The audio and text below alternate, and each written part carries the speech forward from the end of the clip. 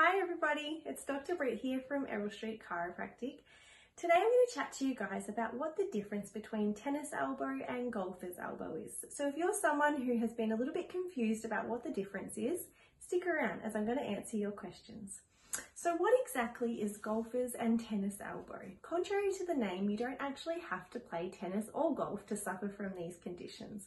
What they are is overuse injuries. So if you're someone who does a lot of repetitive movements every day, whether you work doing a lot of heavy manual labor or you work in front of a computer and you do the same type of movements over a prolonged period of time, this can create inflammation in the tendons that attach into the elbow. So a lot of the time, if you are someone that is suffering from this elbow pain, it is due to that repetitive nature of your day-to-day routine. But sometimes it can also come from some trauma or an injury as well.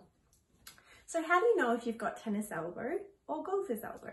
So with tennis elbow, we see that the pain is on the outside of the elbow, and with golfer's elbow, the pain is on the inside.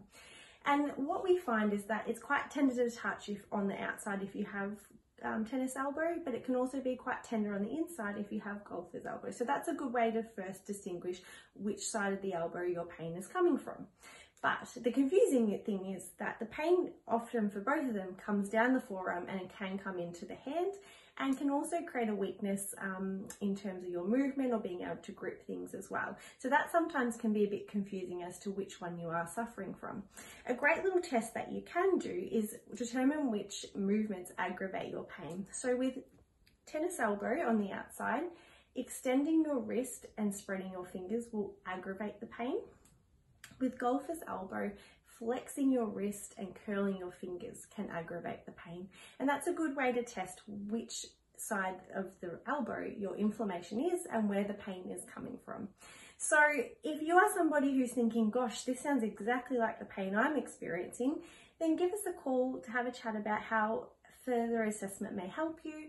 Or if you're listening to this and thinking, oh, I have a family or friend who is experiencing this pain, then pass this video along to them. And if they have any further questions, tell them to reach out as well. We always love to hear from you guys. So if this video has brought up any questions or you would like further information, don't hesitate to contact us.